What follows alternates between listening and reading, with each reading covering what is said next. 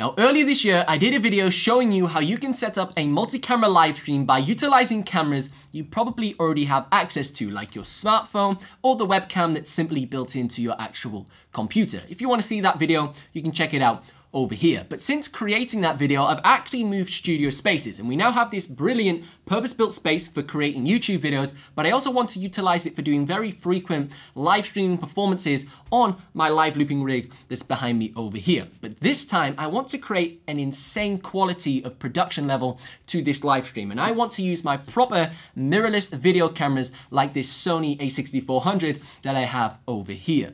Now, with this new live streaming setup, we're going to do something a little bit different. We're going to use a camera switcher. Now, the camera switcher I have chosen is the Blackmagic ATEM Mini Pro ISO. Now, there's loads of different versions of this particular camera switcher depending on what features you actually require for your live stream. But the important thing to understand about the Blackmagic ATEM Mini camera switchers is the fact we can connect up to 4 HDMI signals. So that means you could connect 4 different cameras via HDMI to your camera switcher, and you can seamlessly switch between those during your live streaming performance. Now, recently I upgraded all of my YouTube cameras to Sony a6400, and in fact I own 3 of this particular camera body, which may seem a little bit excessive, but because I'm a musician YouTuber, I do a lot of product demos and musical performances, so I have to capture all of the different angles and perspectives within a single video, so I require multiple cameras in order to achieve those particular results. Now, the really cool thing about the Sony series of mirrorless cameras is the fact they have the ability to output a clean HDMI signal directly from the camera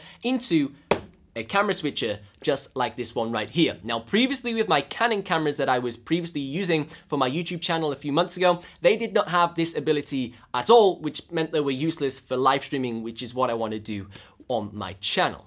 So now let's move on to the actual camera setup process and how we can connect all of our cameras to the Blackmagic ATEM Mini Pro. Now, for the particular camera body that I have, which is the Sony a6000 series of cameras, they have a micro HDMI out connection. So they have the ability to send a HDMI out signal, usually to a TV screen or a monitor, so you can watch all of your videos back on it. But we're going to utilize that functionality to send a clean feed directly into the Blackmagic camera switcher. So right here, I've got a cable that is micro HDMI to full size HDMI. So obviously the small end will go into your camera, and then the normal standard size HDMI cable will go into the Blackmagic Mini Pro. Now, once you have successfully connected all of your cameras, you're obviously going to want to monitor what you're doing with the ATEM Mini Pro, because obviously if we just switch between our cameras like this, we have no idea what we're actually doing. So you're going to probably want to connect a standard HDMI cable into the back of the HDMI out port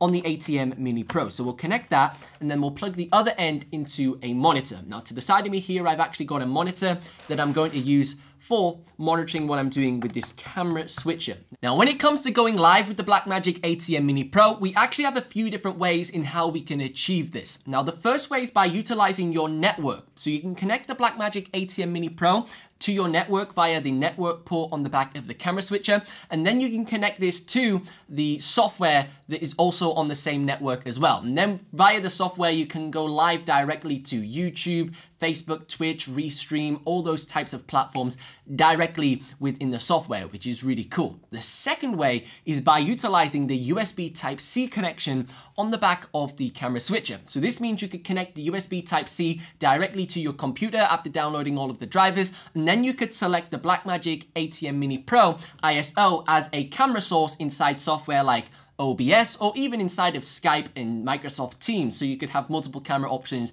if you're doing one-to-one tuition videos as well. And this is probably the easiest way to go about connecting it, because it's just one cable and one preference within the settings menu. However, you do lose the functionality of the external record, which we'll talk about in a moment, if you utilize the USB Type-C connection on the back of the device. Now, the cameras I'm using in combination with the Blackmagic ATEM Mini Pro are a little bit over the top for this particular setup. And that's because the Blackmagic ATEM Mini Pro can only output at a maximum of 1080p HD, which is full HD, and you can live stream at 24 frames per second all the way up to 1080p 60 frames per second. However, the resolution does not go beyond 1080p, and obviously my cameras are 4K cameras, so I'm not maximizing the full capabilities of the sensors within this camera. But that's not necessarily a huge issue, because you may not necessarily have a fast enough internet connection to live stream in 4K, and also the people consuming your live stream may not necessarily have a fast enough internet connection to stream content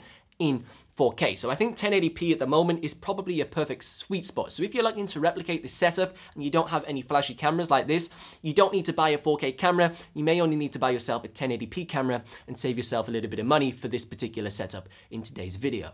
So this is the type of quality you can come to expect from the Blackmagic ATEM Mini Pro ISO. Now I have all of my cameras connected via HDMI. We've got camera 1 and we also have camera 2, which in this current setup is an overhead shot. And the way I'm capturing all of this footage right now is by utilizing the external record functionality of the ATEM Mini Pro camera switcher. So you can see right here, I have an external SSD connected via the USB Type-C port into the back of the camera switcher. And this is allowing me to record all of these camera switches that I'm actioning by clicking the buttons directly to this drive, which I can then plug into my computer later on and edit with it. That's really cool, because not only can we control our live stream with this Blackmagic ATEM Mini Pro ISO, but we can also record a physical copy of that live stream if we wish to repurpose all of that footage. So for example, we could take that long format content and we could break it down to shorter format content for Instagram, Facebook, and even snippets and highlight reels here on YouTube to show what we do within the live stream to attract more viewers